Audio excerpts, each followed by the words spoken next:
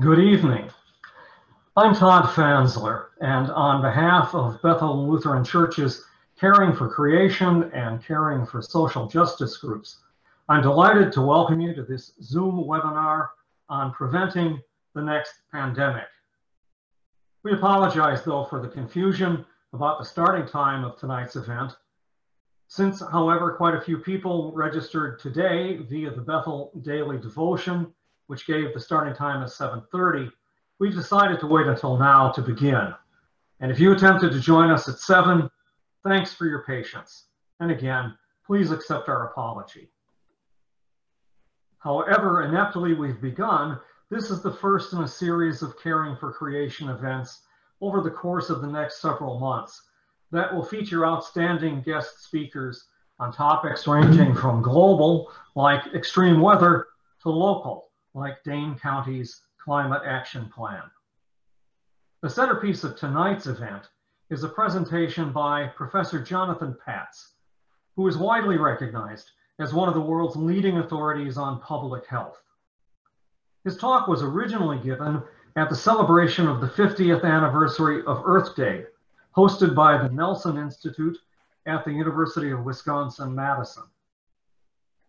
As our country struggles with a second wave of COVID infections, his presentation is every bit as relevant tonight as it was in April.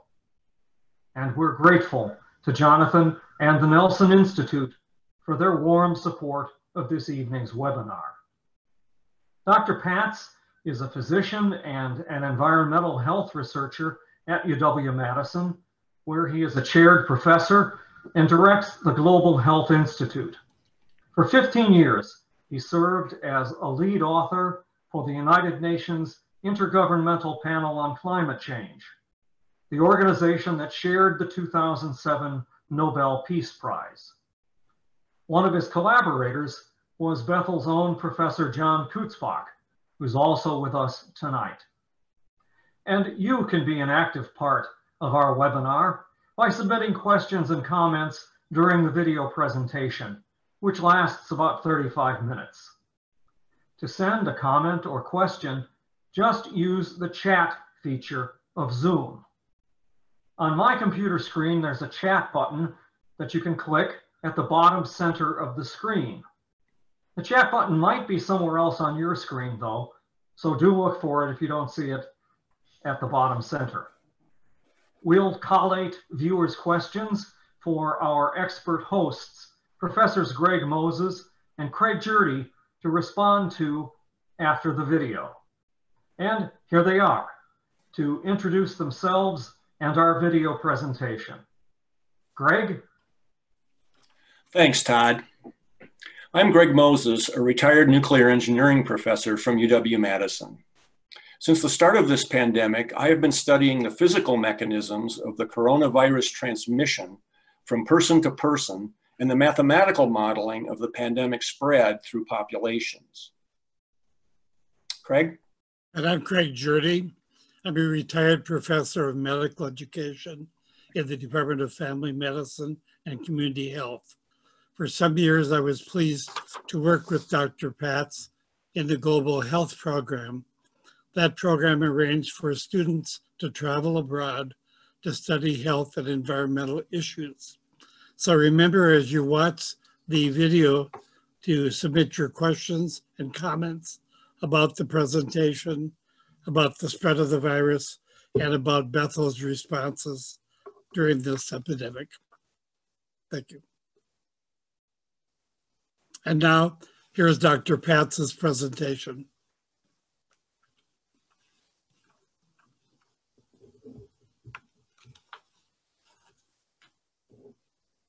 With that, my goal today is to really focus on preventing the next pandemic. And this cover image, by the way, has this image of mass health workers and a burning forest. Has some very special meaning for me. This was an NBC special report aired 2 weeks ago, where in that they interviewed my former student, Amy Vitor, and talked about our study from the Amazon looking at the link between deforestation and malaria. but more on that later. We've known for a long time the links between the environment and disease emergence. So it's not any news to this community. So today what I want to do is look at our current situation, and I want to have three focus areas. The first being on the proximate socio-environmental determinants of the newly emerged coronavirus, SARS-CoV-2, which is now causing the COVID-19 pandemic. Secondly, the upstream causal factors, human incursion into and disruption of nature. And the last focus area is the urgency for a planetary health framework to prevent the next pandemic and even more extensive human suffering. So the first focus area, the proximate determinants of this novel coronavirus. Here you can see an image of boys working on, they're skinning a wild animal. You can see close contact and easy opportunity for cross-species transmission.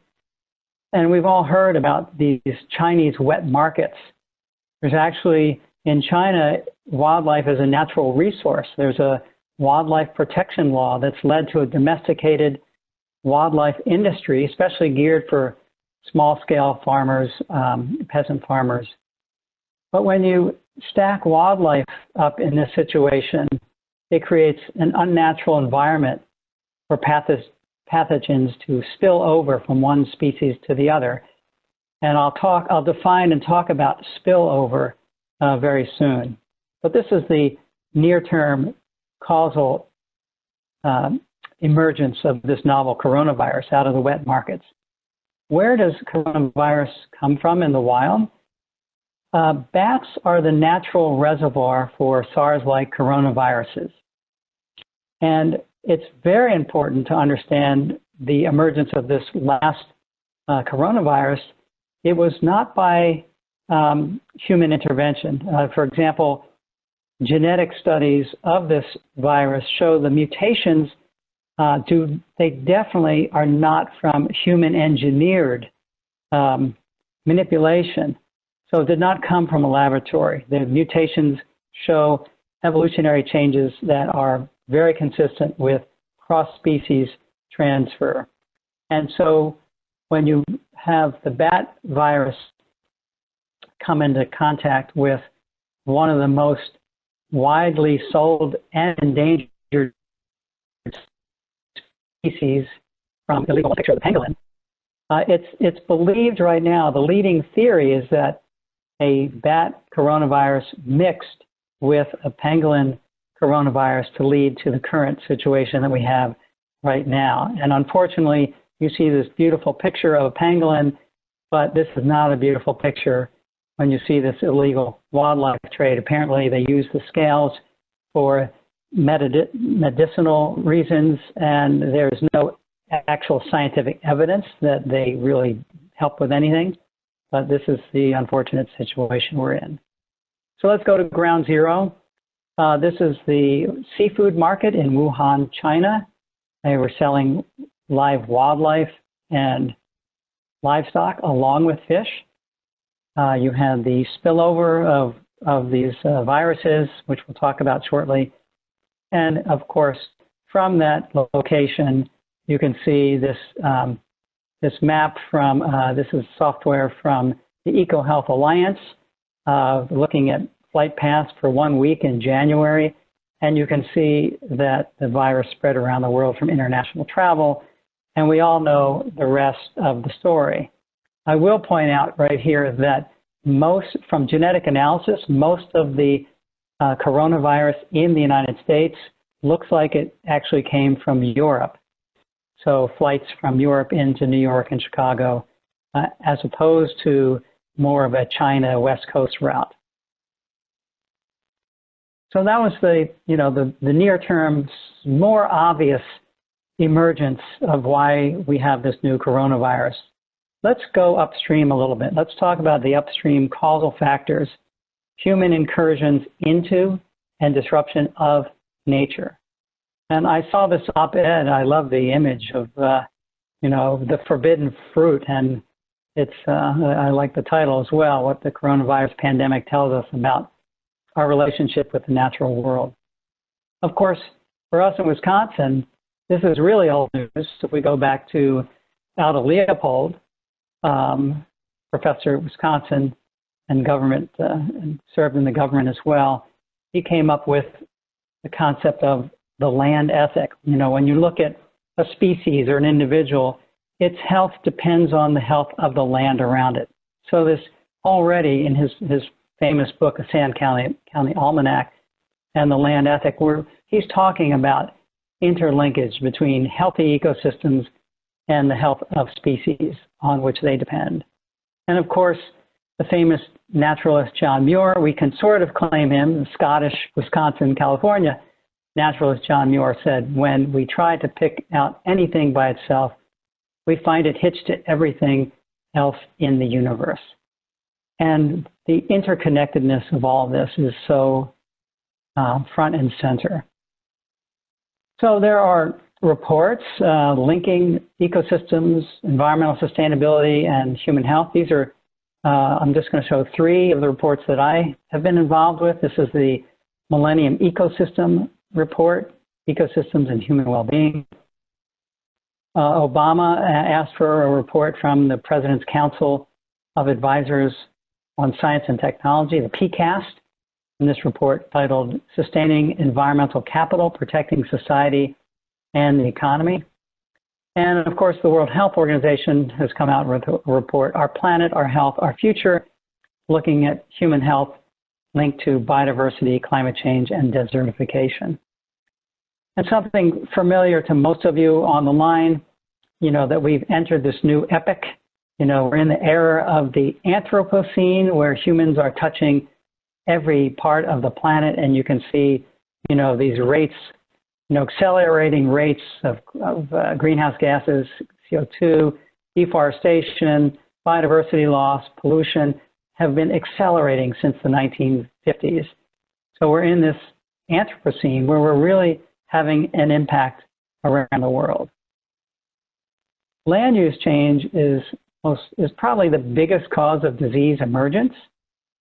It's also the biggest threat to conservation, and it's a major driver of climate change.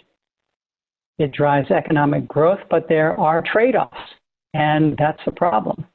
And you see emergence of diseases like malaria, Ebola virus. I'll talk later about Hendra virus.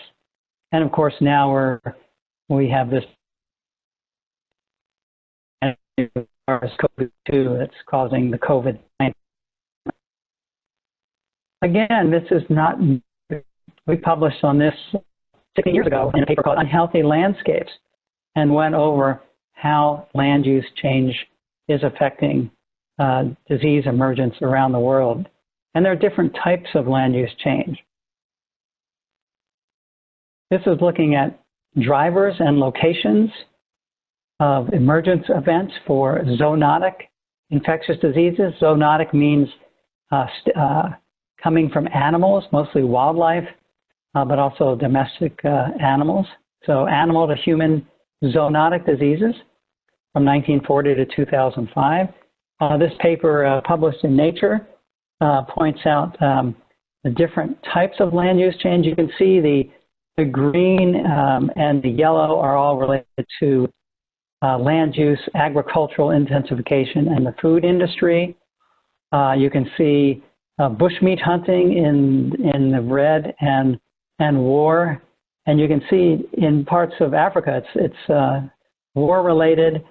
Also, this is other, and a lot of that other involves international travel, but also climate change. So it looks like sub-Saharan Africa, you've got issues of war, climate change, and bushmeat hunting. Whereas in other parts of the world, the greens and yellows show deforestation and agricultural aspects of land use change.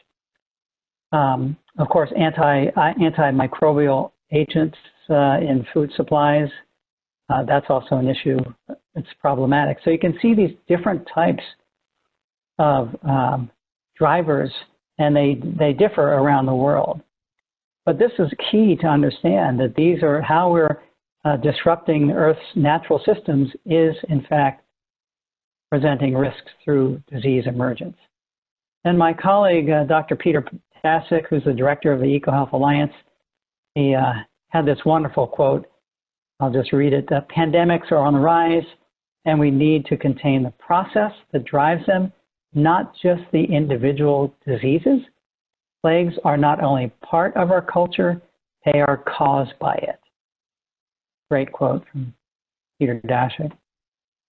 So I want to go even further as far as looking at this exchange between pathogens between animals and people. This is looking at a gel electrophoresis that sort of, it looks at DNA, and this is blood from African bushmeat hunters, and there is similarity between what they find in their own blood and what they find in non-human primates that they're hunting.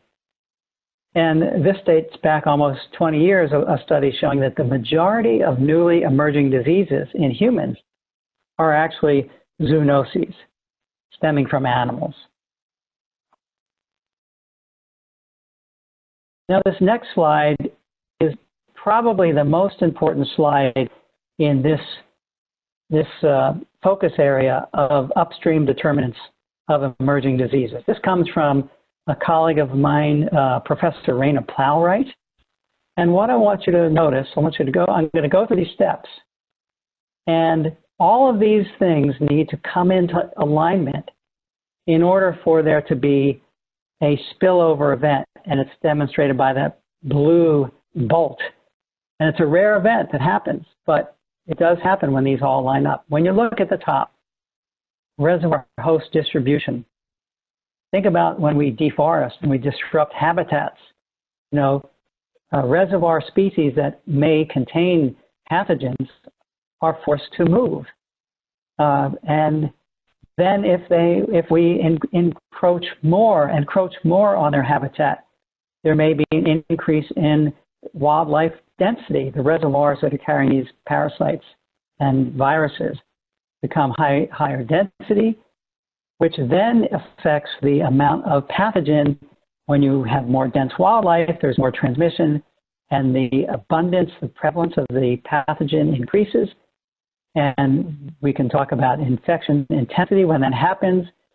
And then, you know, the reservoir hosts that are carrying these diseases will shed them more, you know, so pathogen release into the environment. Do the pathogens then survive? Do they spread? And lastly, or near lastly, are humans exposed to those pathogens? So the contact, you know, the edge effect between forest fragments and villages, or people going out into for bushmeat hunting or other practices, you know, the human exposure. And then are there barriers? Will that virus actually attach to a human cell? And that's where mutations and the recombination, and why the wet markets, when you combine across species and have mutations, maybe the protein that wouldn't normally attach to a human cell, there's a mutation, and so a bat virus or a pangolin virus or some other animal virus can then change and then attack humans. So there are all sorts of things that have to line up. And when they do line up, you see this spillover event, and you have animal pathogens that get into humans. And then if there's human-to-human spread, then we have a pandemic.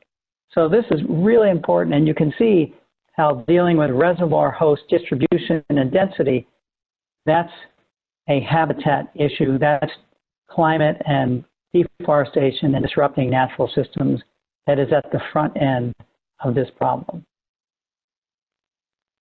And this is an example of different diseases and how far they get. You know, so for example, rabies, an infected animal that, you know, bites a human, that's secondary, that's stage 2 as far as animal to human spillover. Stage 3 is when an animal may infect a human that infects another human, but it's limited. It's a limited outbreak, like SARS and the Middle East respiratory syndrome. Human-human transmission after animal to human transmission, but didn't go very far. And then stage 4, you have a long outbreak. So COVID-19, definitely we have, animal to human and now massive human-to-human infection, which is leading to a pandemic. If this is sustained over many years, then it becomes a stage 5 spillover event where it's only in humans, like HIV/AIDS. It came from non-human primates, and also smallpox. So you can see these different levels of spillover. And right now, COVID-19, it looks like it's going to be here for a while. But you can understand this importance when you look at nature and species and spillover events. You can also get spillback of humans infecting gorillas, for example. This is what Tony Goldberg works on. This is actually a picture of my colleague, Professor Raina Plowright, and she's famous for her work on Hendra virus, a bat-borne virus in Australia. There were headlines, lots of horses were dying during this epidemic, and humans were also infected as well. The ecology is that the bats were roosting in trees, and they would be eating fruit, which would drop on the ground, and the horses would pick that up and get infected. And some of the horse handlers would then also get infected as well.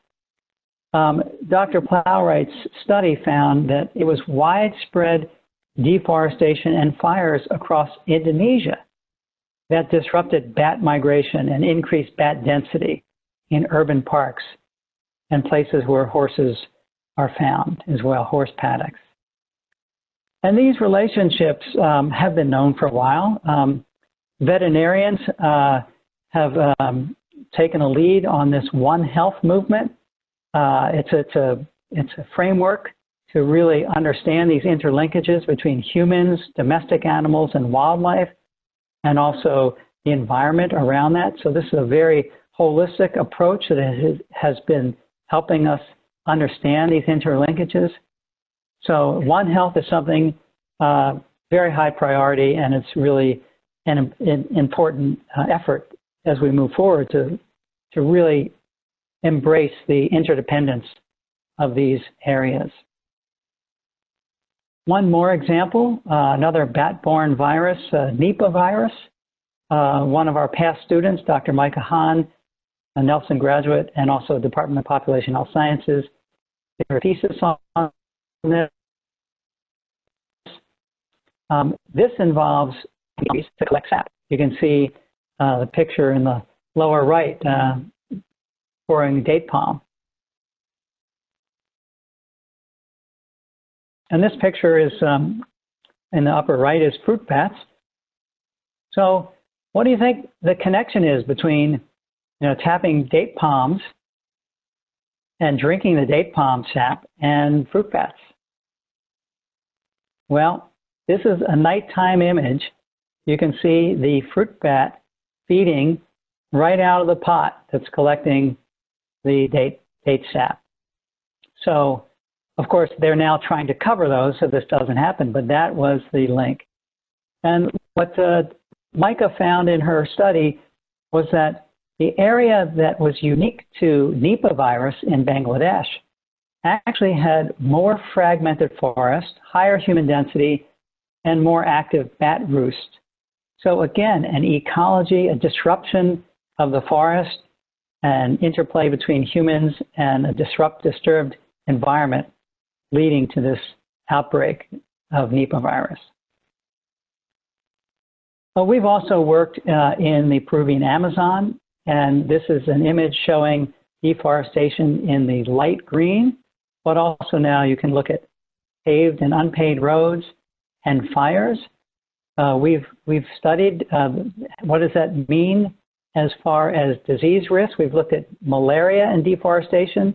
Malaria emerged in the Amazon following a rapid deforestation several decades ago. we looked at different levels of deforestation in the Peruvian Amazon. And we collected, this is work from Dr. Amy Vitor, who was featured in the cover image of this whole presentation. Dr. Amy Vitor led this study where she captured the dangerous mosquito, Anopheles darlingi, that carries malaria in that area. And after controlling for human population density, we found an increase in the abundance and biting of this dangerous mosquito. A subsequent student of the University of Wisconsin, the Department of Population Health Sciences, and the Nelson Institute, Dr. Sarah Olson, followed up on this study and found that for every 1% of deforestation, the incidence rate, or the new cases of malaria, increased by 11%. So we also have problems with climate change, and I want to talk a little bit about climate change risks to the environment. These are the physical attributes of climate change: rising temperatures, sea level rise, and extremes of the water cycle, more droughts, floods, and fires. And of course, throughout, if you look at those three parameters, they cut across these different exposure pathways that lead to all of these different climate-sensitive diseases. And this lecture is not about climate change and health. I've given that one many, many times. But I do want to point out that part of the story of climate change and health is that of infectious diseases, especially insect and rodent-borne diseases, or vector-borne diseases, and waterborne diseases. And it is thought that global warming's greatest threat may also be the smallest, because that mosquito is a cold-blooded animal. And whatever the air temperature is surrounding that mosquito, that is her body temperature. And if she's carrying dangerous parasites, the air temperature completely dictates the rate of development and biting rates as well. And so climate has a huge influence on transmission dynamics of these insect-borne diseases. This mosquito species, Aedes aegypti, is the species that carries yellow fever, dengue, and Zika virus. Dengue fever is the most prevalent mosquito-borne virus in the world. And it's seasonal, it comes in different seasons.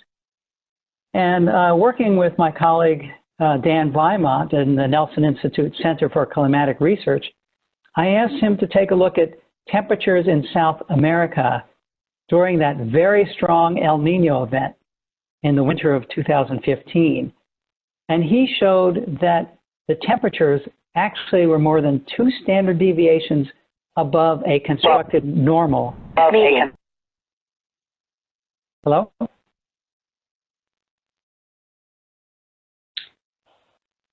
Nope, Emily, everything should be fine. I'm not sure what that was. Okay, sorry. Everything good? Yes, it looks good. Thank you. Okay. So Dan Weimont constructed a 60-year average, and this extreme temperature was more than 2 standard deviations above that 60-year average. Studies looking at the ability of that mosquito, Aedes aegypti, to transmit virus, this is called the vectorial capacity. So the ability, the climate suitability of that mosquito transmitting Zika and dengue transmission. Right before that Zika epidemic emerged, was at the highest level in the past 60 years. So in other words, the climate suitability made it very favorable for transmission of dengue and Zika virus, because Zika is in the same family as dengue. But something else that's unique from laboratory studies of Zika virus, the predicted thermal minimum for Zika transmission is 5 degrees centigrade warmer than that of dengue fever. So the question is, did the extreme hot temperatures have something to do with this brand new emergence, or actually resurgence, of Zika virus? Of course, it's a complicated story. International travel was involved, but it is a question that is out there, that did this extreme climate have at least played some role in the emergence of Zika virus? So now in my last focus area, I want to look at planetary health. And this framework as a key path forward to prevent the next pandemic. Because if I paraphrase Aldo Leopold, we now vividly realize our own health is inextricably linked to the health of ecosystems.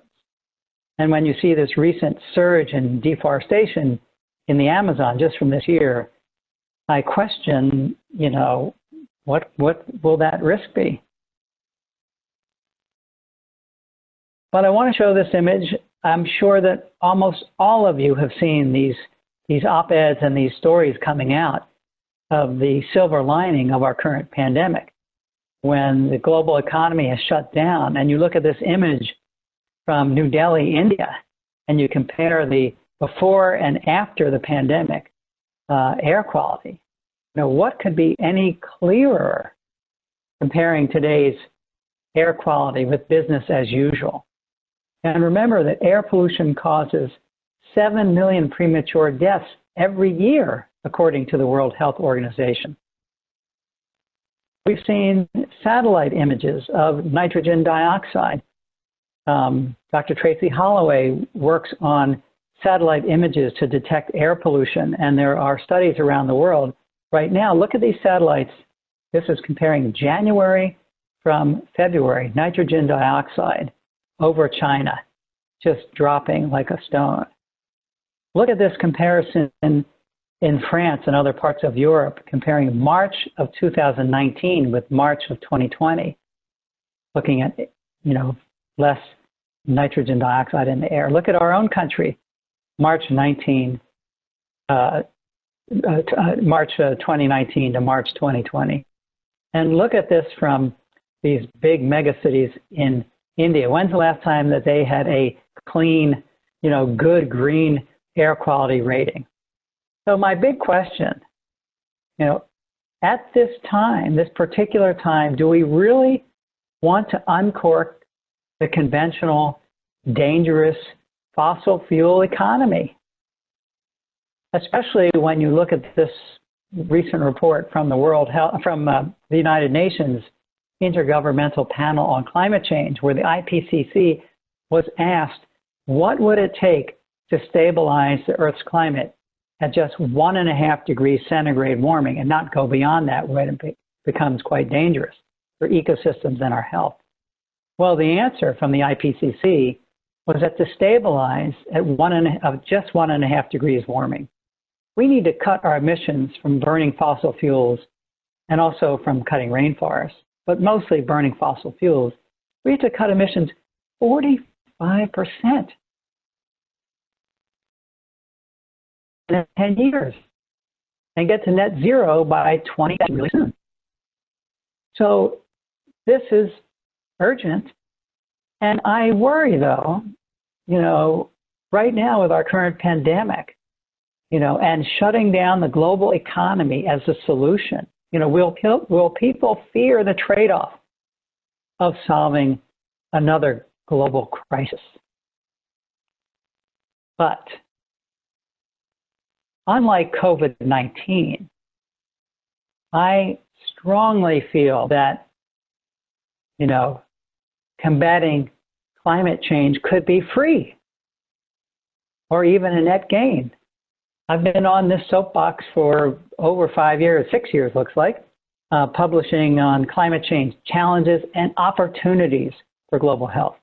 Solving the global climate crisis, the greatest health opportunity of our times.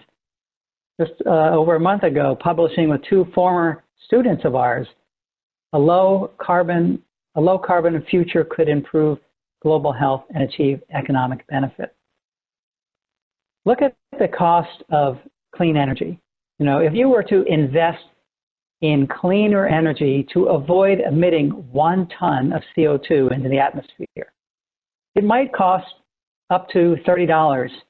Actually, with Greg Nemet's recent book on why solar got so cheap, it's probably even less than this.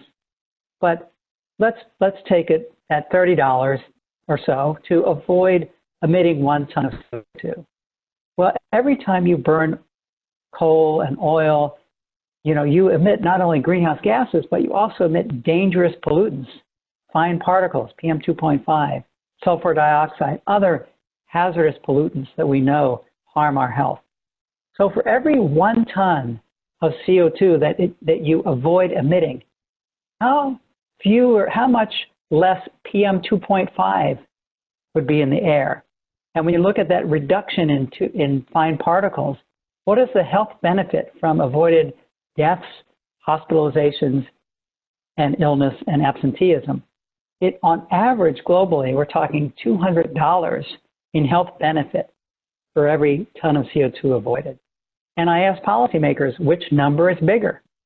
And it's so important that we recognize how enormous these health benefits are from clean air, and especially in places, other parts of the world that are even more polluted than the United States, even far greater benefits. So the enormity of the opportunity upon us is just incredible, and we need to seize this moment. Mary Robinson, former president of Ireland, and now the chair of the elders, along with Dana Reddy, put out this op-ed recently, tackling climate change with COVID-19 urgency.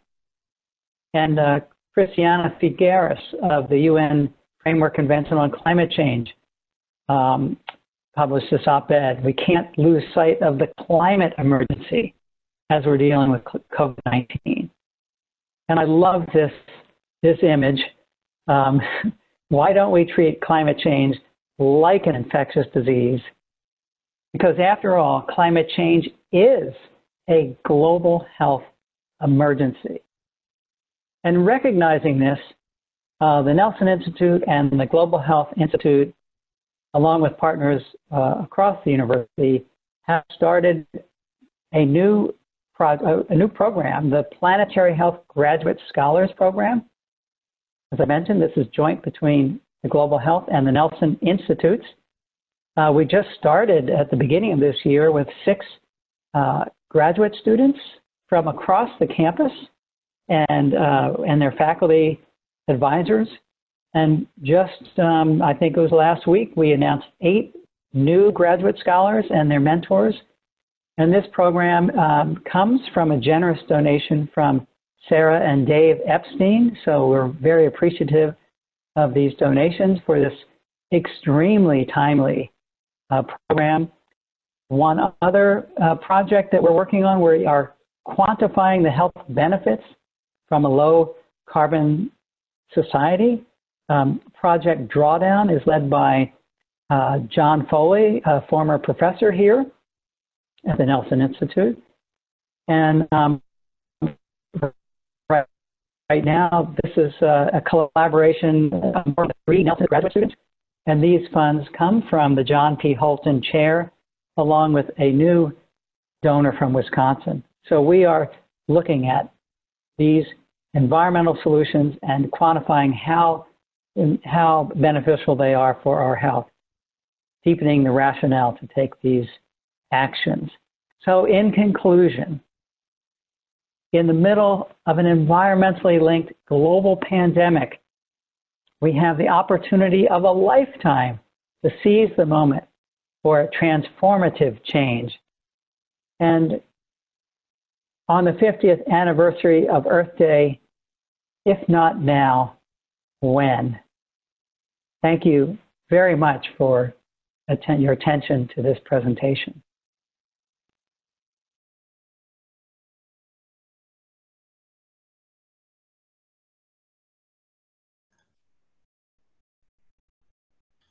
I hope that you've all found that presentation informative and stimulating to thought. We have several questions, and I'll bring those up on my screen. You can't see those. And I'm going to direct the first question to Greg Moses. It's a very straightforward question, seemingly. How can we control the coronavirus?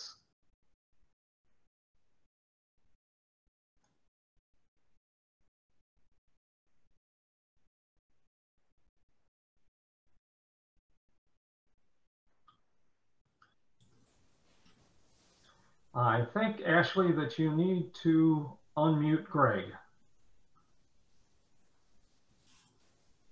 Greg, can you unmute?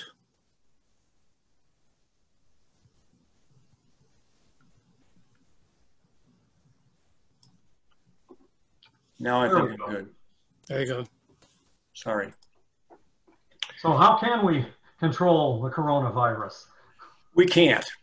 We really can't control the virus. That's not the problem, really. To stop the spread, humans must control their personal and collective behavior. The virus is microscopic and it lives only within human hosts, mostly in the human respiratory cells, and can only spread when two humans are close enough to each other and are not wearing masks that shield the exhaled droplets in their breath from other people. It's just as simple as that. Humans must behave to avoid the spread. When they do not, the number of cases goes up. And this will go on forever unless we individually and collectively behave properly. Thanks, Greg. And now for a question more specific to Bethel, but also a straightforward question. Craig, perhaps you'll take this one. So when will Bethel open? Well, if you mean open in the sense of how we were 5 months ago, it may be several months away when we have a vaccine and we've immunized lots of people. But before that, we hope we can get back to live worship in a safe and limited way. And that requires us to have some science-based permission to be open. And then the COVID-19 task force has developed quite a good plan for conducting live worship. Well, how about Sunday school? Will we have that this fall? Any chance? Craig? Well, as you know, right now, Sunday school, confirmation, almost any kind of group gathering indoors are not happening. We're having outdoor meetings of these groups, but again, when it's time to resume back to live indoor meetings, there's a similar plan worked out to the worship that includes, registration, health and temperature checks when people enter, assigned seating, physical distancing, wearing masks. And so there's some very nicely detailed plans for both youth programs and worship. So Greg, what's being done to create a safe environment at Bethel? The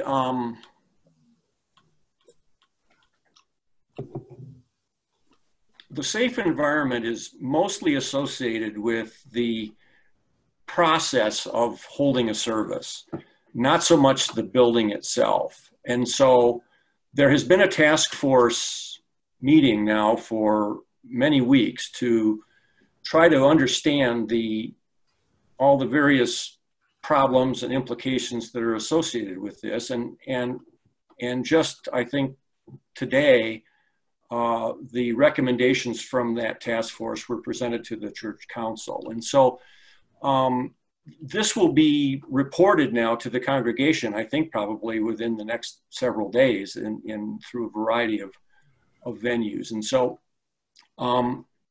the kinds of things we're looking at are the numbers of people that we can put in the sanctuary at one time, limiting their interpersonal proximity so that there's very little chance that the droplets and other emissions, if you will, from one person are going to intercept anyone else.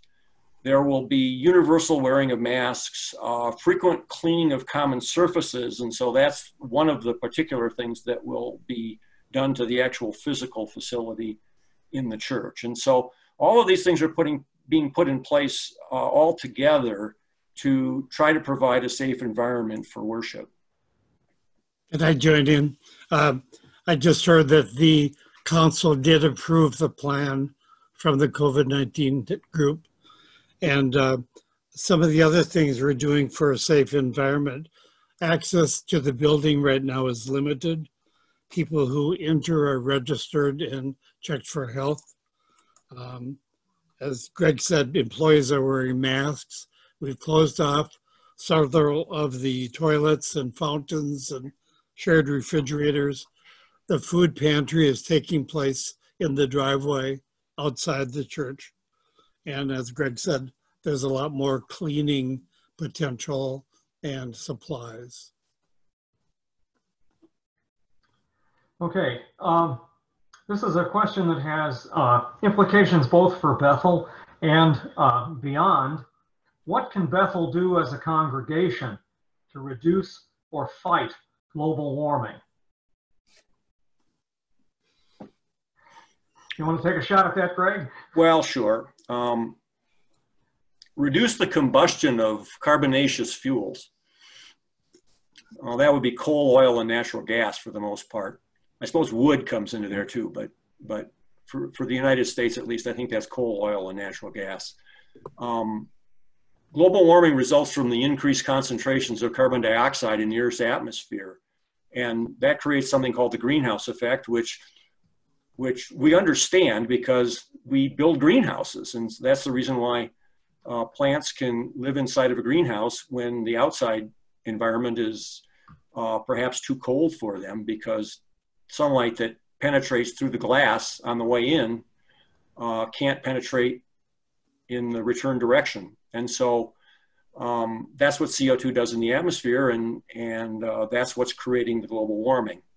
And so anything we can do to reduce combustion is going to be a good thing. And one step in that direction is the plan to install solar panels on the administrative part of the building. At Bethel. Yes. Right, right. Okay, and that project is, I think, in a temporary hiatus due to the situation in which we find ourselves. But there is a strong commitment to go ahead with that as rapidly as possible.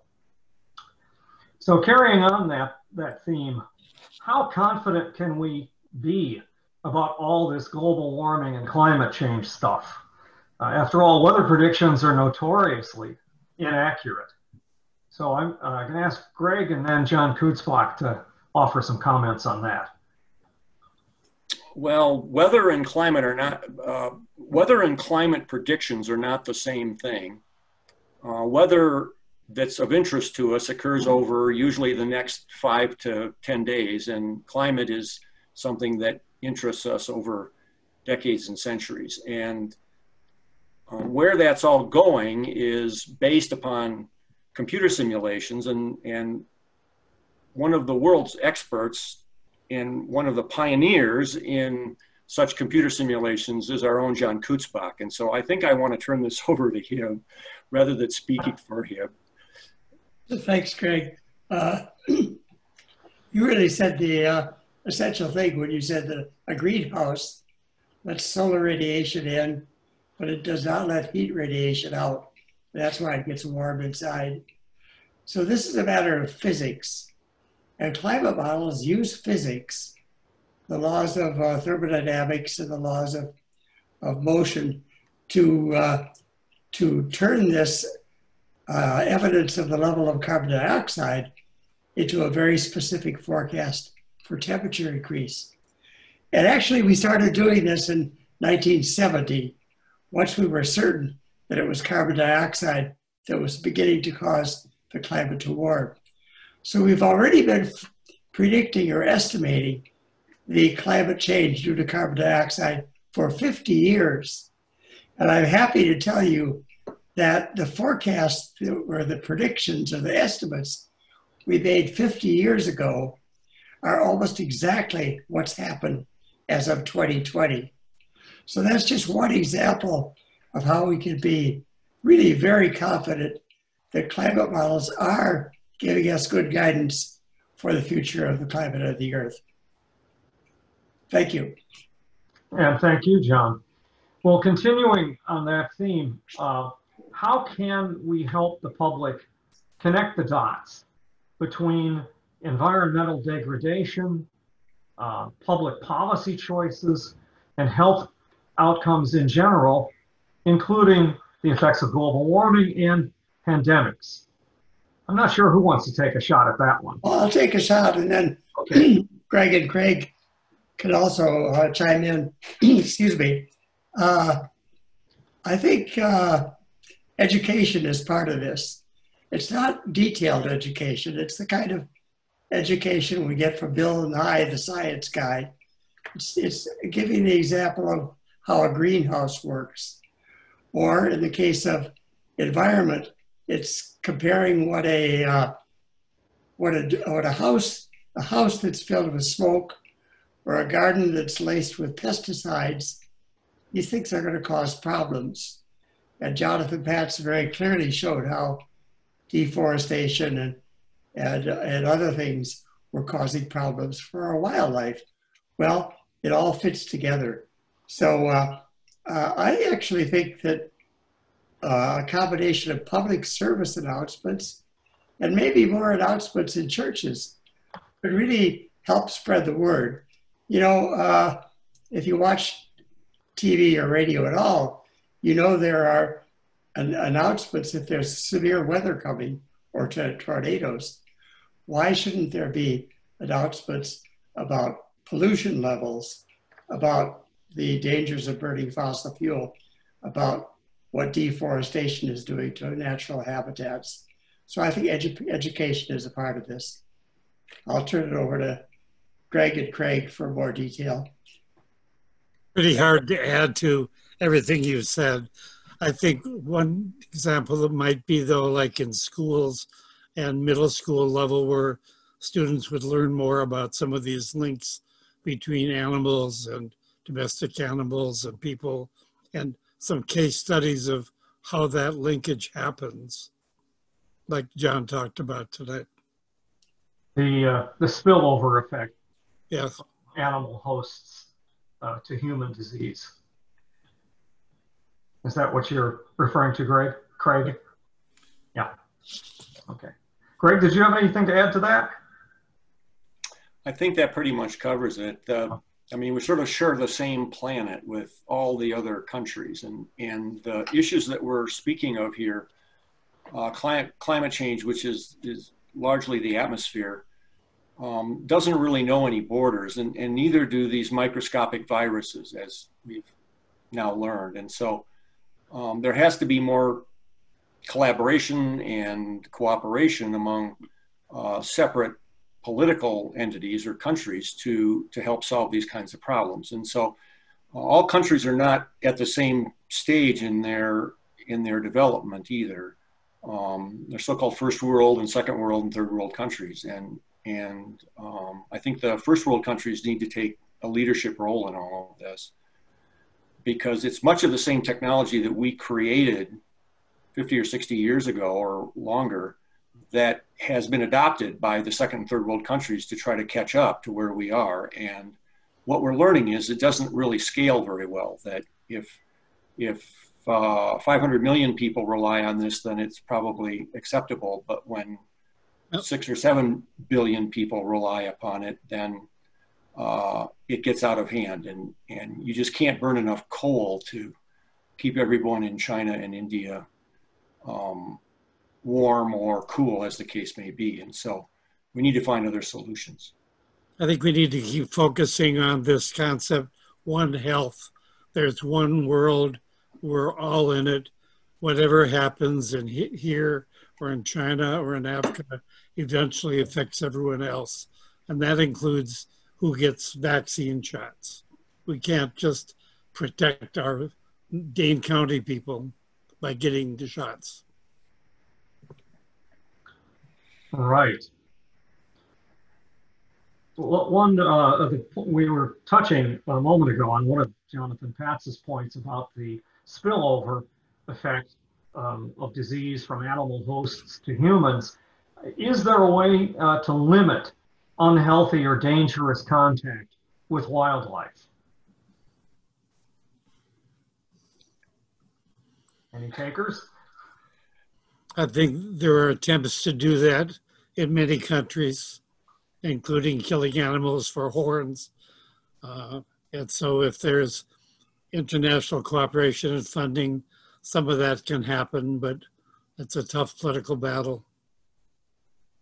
Well, I'll add that I think it's not only political, but it's cultural in many respects. Whether it's the belief that rhinoceros horn has medicinal effects, or pangolin scales, or the traditional markets in some countries where there's a ready setting for these disease transmissions to occur. It makes it very difficult indeed. And many countries don't like folk from the West coming in and telling them how they should regulate their culture any more than they like us telling them how to regulate their economy. There was a question about building modifications at Bethel, and currently there's no proposal for major building modifications for the COVID. We have put in a shield over the reception desk, and we're doing more cleaning, restricting access to parts of the building, going to do different ways we use the building with one-way paths and assigned seating, but the only one we've had any more serious look at is airflow, and Greg might fill us in on that. Well, yeah, we took a look at airflow in the sanctuary to see if, in fact, there's places that you would sit in the sanctuary that would put you downstream of many other people. And this is not an exact science. We used smoke and a very intense flashlight to watch where the smoke goes. And what we learned was that throughout most of the sanctuary, it largely just disperses kind of in all directions. And interestingly enough, about a half an hour after we were done, in just the sanctuary, I went out into the Emmaus room and took my flashlight into the coat closet where it was nice and dark because the light was off. And I could detect smoke in there, even though we hadn't put any smoke in there at all. So it just goes to show that these microscopic particles just go everywhere. I mean, and so one short of some, enormous effort to improve the air ventilation system, which I think would be incredibly expensive.